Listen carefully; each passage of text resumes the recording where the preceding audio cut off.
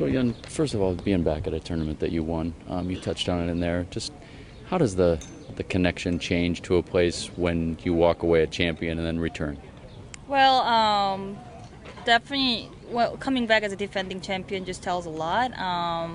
I feel like I own this place. Like I can have good game at this golf course, and then I just feel like everyone's here. Just feel like my friends from home. So I feel very comfortable to come here, and then I am very excited. And how is the course playing right now? In your assessment, not that you've been able to get to it too much, but through these pro-ams and whatnot. I mean, how do you feel like the course is setting up? I guess Michigan just in general, have a lot of rain, so I feel like golf course is a little wet, like compared to the last few years. So I feel like maybe golf course could play a little longer than what it was. But everything's in good shape, green's in good shape, and then rerouted, so sort of different feeling, feels like it's kind of new golf course, so I think it's going to be exciting week again.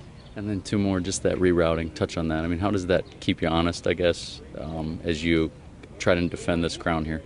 I think it's a really great idea because a lot of the people at the Great Taste area, and then when we were finishing at the 18, we cannot really engaging with them. But at this time, where the area is going to be 18, so we have more chance to engaging with them. So I feel like we can have more spectators. Someone won the tournament, then hopefully it could be me. And then the weather. Tomorrow is going to be a tough day, weather-wise, it appears. How do you prepare for that as a player, and how can that affect your game, being that it's a Thursday?